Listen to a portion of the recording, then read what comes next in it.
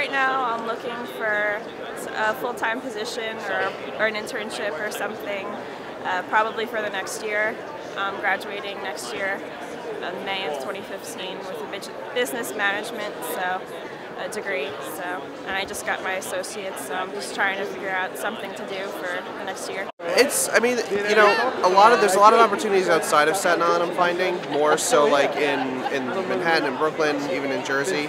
On Staten Island itself, there's really not a lot. So it's been pretty tough. I'm looking for any job that I could honestly feel safe and secure doing for, you know, an extended amount of time, at least like 5 to 10 years, and really just kind of establish myself. You know, start building a career really. So. The biggest thing that's going on in the job market, I think, sometimes is camouflage. The employment rate is lower, you know, on paper. My opinion that the employment rate is not 7%, 6.5%. It's closer to 14, 16% because people have given up in many cases. An event like this here at the college is great. People have an opportunity to network. Networking is key. There's a hidden job market out there, which is what I tell my students when I was teaching. I'm looking for a part-time job or an internship.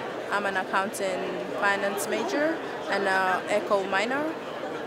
That's what I'm looking for right now, maybe just to get into the field and have the experience before I graduate next year by the fall.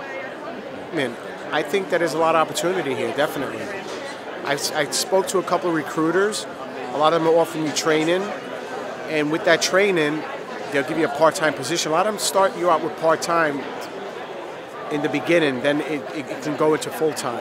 I think that the numbers are fudged, first of all. They're telling you employment is up.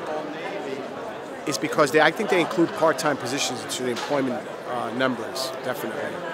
I think that now it's opening up a little bit. I think employment is getting a little bit better, a notch.